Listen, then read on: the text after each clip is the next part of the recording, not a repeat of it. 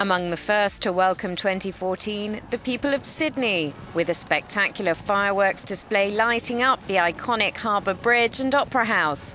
Famed for its annual light show, the Australian city says this year's extravaganza, entitled Shine, was its most expensive ever.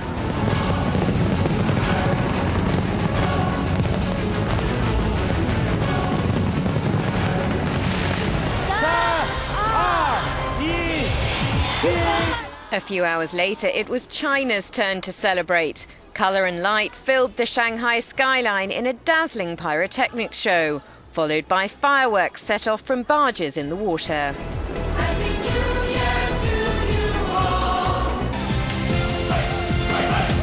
A wonder of the world lit up in celebration. The Great Wall played host to drummers, dancers and singers, all playing their parts in welcoming the new year.